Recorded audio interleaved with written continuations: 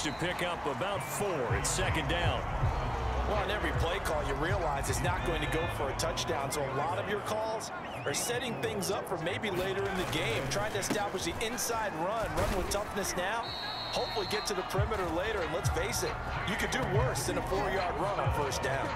A gain of 4 last play. They double that here and get 8. So a little more space to operate now. 1st and 10 from right around the 12. Off play action. Madden. They'll roll him out right. On the run, he'll let it go deep, right sideline. And that's going to wind up incomplete. However, we do have a flag down. Let's check in with our referee. So they say no to the penalty. The incompletion stands. It'll be 2nd and 10. And what they want to do is go ahead and take those downs away from them. You never want to give extra snaps to any offense. That's how you get hurt. He'll try again with the arm here on 2nd down. That's going to be caught. It's Chenault. There he goes left side. 20, 10, 5, touchdown, Jaguars. LaVisca Chenault, 88 yards. And the Jags are on their way to a 2-0. Late stages of the game here in the 4th quarter as this offense takes over 1st and 10. They'll start by running the option to the right. And that'll hurt the average a bit as this time they're able to get him behind the line. It's the All-Pro Von Miller who came in to belt him behind the line. Just 2 minutes remaining here in the 4th quarter of what has been a one-sided affair. So it's Jaguar football here as we welcome you back. They've got a 2nd down now as they look to salt this one away. Oh, he sheds himself free. And he'll be taken down, but not before they work it across midfield. Well, that's a carry they have to be satisfied with. And throughout this game, they've been satisfied with what he's given them. Whenever they've needed a big run, a 1st down, he's the guy they've turned to. And it doesn't matter what the defense thinks. They've got the confidence to keep handing it to him and keep picking up good yardage. And he gets this inside the 35-yard line. 151 yards rushing for him now as he has been tremendous all day long. They'll run on 1st down. It's Robinson. And inside the 20 before he's brought down. No doubt those are the types of carries they're looking for here, Charles. The lead in the 4th quarter. This is when coaches that have a reliable running game, they breathe a little easier on the sideline. Yeah, they love the idea that they can take the air out of the football. And they are going to score again. Yet another touchdown as they just add to their totals. Looking like they're well on their way to a 2-0 start. All smiles right now on that sideline. Jaguars come to the line to start their next drive. They have the dream scenario you hope for coming into the game. Just one kneel here, and this game should be over. And it's always the final play of preparation each week. The practice. And this is, oh my goodness, he pulled it in one-handed. And he takes it in for the score on the game's final play, so it doesn't affect the outcome, but a little whipped cream on top to their ending. As our friends in Bayou Country would say, that's a little lagniappe, a little extra on top. Well, Charles, it's one thing to win, it's another thing to win and put up the amount of points that they did. Boy, were they clicking on offense. They can't help but feel great about themselves, can they? I mean, what a game to put up that number of points, continually feeling like they're moving the ball and things are working and clicking. They think that they can bottle this and carry it with them. And as an offensive coordinator, you just don't think you can do anything wrong. Whatever you call, run, pass, it's all going to work. That's called being in the zone. So for the Jags, it's a win here in their home opener as they move to 2-0. And they'll get to stay put for a few days as they'll host the Arizona Cardinals next week. Meanwhile, for Denver, they'll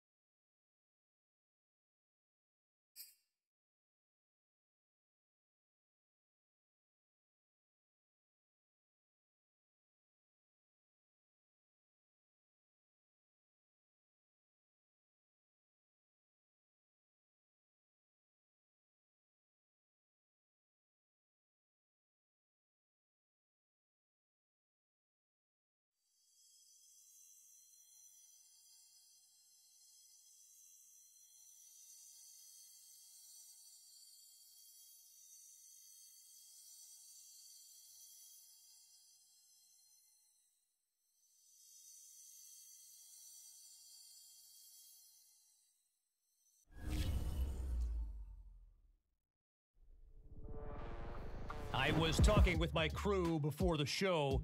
By the way, best production team in the biz, or at least that's what they tell me to say. Anyway, I think it's worth discussing on air for this podcast the new Nike commercial they debuted last night. It was not good. It was amazing. You get all these dramatic shots with NFL stars like Lamar Jackson and Russell Wilson. But get this, the final shot, they reserve it for the rookie QB from Jacksonville as he puts on his Jaguars helmet and just stares a hole through the camera. I'm talking a serious mean mug. And look at this. I'm getting goosebumps just thinking about it. Of course, some people just can't enjoy a good thing. They're saying it's too much, too soon, blah, blah, blah. But look, that's the get off my lawn crowd anyway. It's not like the kid directed the commercial. He just appears in it. I mean, you tell me.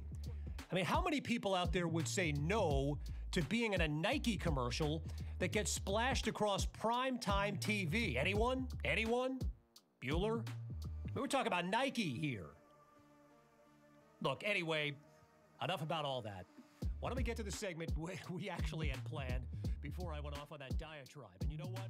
It's a good one for a lot of reasons, so...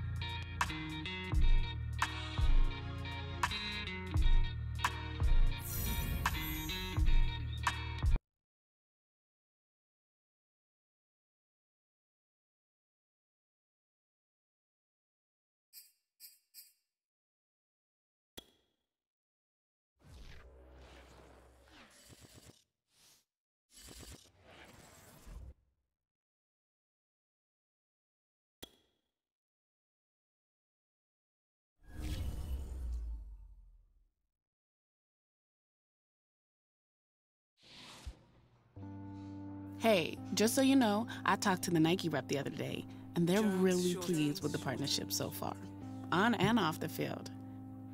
Honestly, they're blown away. General interest and sales figures are through the roof. So keep up the good work, bud. Yeah, sounds good to me.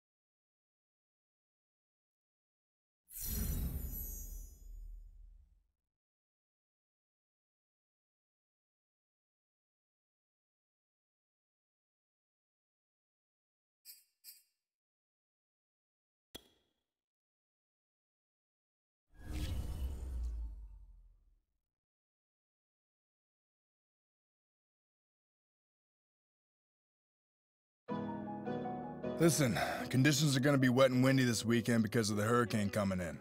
And even if it doesn't hit directly, we're getting those outer bands. Probably not going to put the ball in the air as much. So, you got to make the most of your chances.